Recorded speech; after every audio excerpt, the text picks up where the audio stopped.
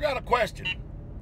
Who told you that Christianity, the religion, listen to me very closely, because if you don't listen to me real closely, you're going to get offended. But who told you that Christianity was the way to God? It was the religion that you thereby use, or the vehicle thereby you use to get to God. Because when you really, truly look at it, not for what people tell you or what they allegedly represent, but when you look at it in function and in truth, because Jesus did say that the true worshipers will worship him in spirit and in truth. If you would just pick up that Bible and read it for yourself, you're going to find out that the greatest cure for Christianity is reading the Bible. Because once you start reading that Bible, using self-autonomy, you're going to find out that what they say and what they do is totally contrary to what the book says and what is represented. I'll give you an example. There are three main pillars to Christianity, three of them. If we just collapse one pillar, then the whole thing is false and it comes down. Is that true? Sure it is. What are the three main pillars? Christmas, Easter, and Sunday. I dare you to pick up your Bible and see if you can find any laws, any instructions, any rules, or any guidelines to where not only the Israelites 5,000 years ago was celebrating and doing this stuff. Go back 2,000 years ago and see what the Messiah said himself. See if he participated in any of these tenets. And then even after the Messiah, go to the apostles, because after all, the foundation is built upon the apostles and prophets, with Jesus Christ being the chief cornerstone. See if they recognize or knew this new religion that has been in existence for just about 1,700 years. See if they knew anything about it or said anything about it. You will be amazed how deep the deception goes. Well, what do you believe, Pastor? Well, I believe that Satan created. I believe that he said if you can't beat him, you join him. And that's what happens when you have an understanding of history. It would be something if we could find that Abraham, Isaac, Jacob, Moses, David, Solomon, Jesus, Peter, James, John, Paul, if we could ever see them at any time saying that they were a Christian, then we could believe it. If we could see that the Christians of today would obey what the book says, then we could believe it. But we don't see that. In its purest sense, the title Christian, the term Christian, or the definition Christian, whichever way you want to see it, believe it, and comprehend, understand it, means follower of Christ. I've been living on this earth 52 years. I still have not yet met one Christian till this day. Even still till today. I know what people say that they are. I know what people call themselves, but in function, I've never met one. If you see one, show them to me, or show her to me, so I can test to see if they are what they say they are. Because Paul, who Christians like to tout as their personal apostle, said on many, many occasions that he was a Hebrew of the Hebrews, said he was an Israelite. Said not only was an Israelite, his association was with the tribe of Benjamin, and he even said he was circumcised the 8th day. So I think that out of their own mouth, they knew pretty much what they were, or who they were.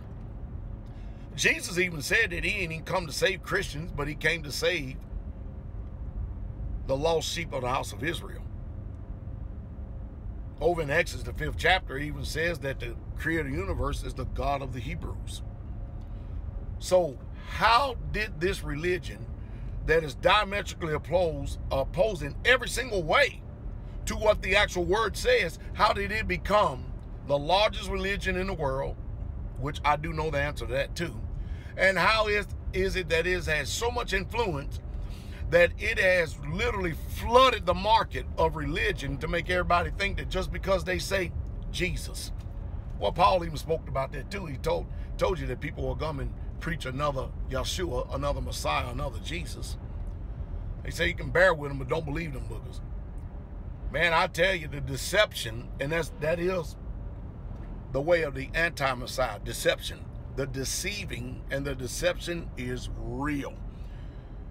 Then what's amazing to me, they are the largest cult in the world, and they have the arrogancy and the audacity and the mitigated gall to call those of us who believe in obeying what the word says a cult. It's really, truly laughable when you know what the word says. So I don't blame many Christians, especially their theologians. They didn't go to school to learn what Abraham, Isaac, and Jacob and the prophets and the apostles said. They went to school to learn what John Calvin, what John Wesley, what Martin Luther, what Tertullian, Ignatius, Origen, Marcion. They went to learn what they had to say, and they called that first century religion or Christianity, because what they represent is so far from what you read in that Bible. It is amazing the mental gymnastics they can do, isn't it, with that book. They can turn around and tell you something that what that book says and interpolate at least what they think what the book says. And they got this whole world believing in their interpretation. They even make up arguments that ain't even there. They even come up with questions that ain't even biblical. I mean, the book says foolish and unlearned questions avoid, because the only thing they're going to do is cause strife and contention. Well, anyway, I know I sound like a sore thumb out of joint in the midst of this generation right here that's so religiously in charge. You know, charged. They really believe that because they're conservatives or they're liberals, that they have a leg to stand on. Listen, I am speaking only from the perspective of what the Bible says. There's no need in getting upset. Just do what the book says do in 1 Thessalonians 5:21, when it says, prove all things, test all things, and hold fast that which is good. Now, I don't believe that you should swallow stuff hook, line, and sinker just because your family's always believed it. That doesn't mean it's right. I dare not, and I have not followed the religion of my family in any way, shape, fashion, or form, because it wasn't right. I believe what they said when I was a child, but when I became a man, I could use self-autonomy for myself. I could use my own independent thinking. I could research things. I could study things out for my own self.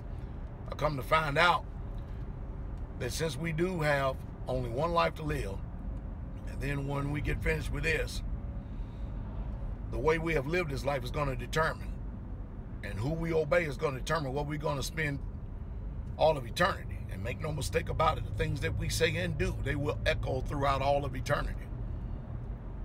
I come to find out that somebody was toying around with my only soul, and I took offense to it. And I became a student of that word. As a matter of fact, November the 17th, 2018, I will be in Green Bay, Wisconsin.